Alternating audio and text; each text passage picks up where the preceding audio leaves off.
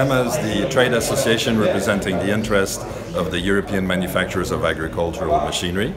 And when we look at the developments that we've been seeing at the European level, clearly the arrival of usage of data, either by farming 4.0, smart farming technologies, or precision farming, is something critical. In fact, the industry has been working almost 2 years to develop with other partners what we call a code of conduct, which is voluntary and puts together the key principles that we think need to be included in the relationship between users of equipment and the manufacturers of equipment, the contractors, all the different parties that are having an interest here, so that actually we can make the best use of data. Because data is one thing, but we need to create the value out of data so that our users can really take different decisions on leveraging the data available. So you can download this code of conduct from our website or any partner that has it. You can go to cema/agri.org to get it, and you will see here the key principles that we want to be included in the contractual arrangements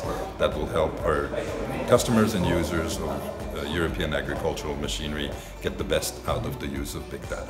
So Cema is indeed one partner that we have in the industry chain. They're not the only ones, and there's Copa Cogeca, the farmers, there's the CTAR, which are the contractors, and the list goes on and on and on. We also work with, of course, the Crop Protection Association, the Fertilizer Association. All these partners will be partners of this code of conduct. So that's the beauty of the 2 years of work that was put together, is to have something voluntarily shared by most partners in the industry, and more are welcome to join, and everybody agreeing on the key principles that can be used to leverage big data.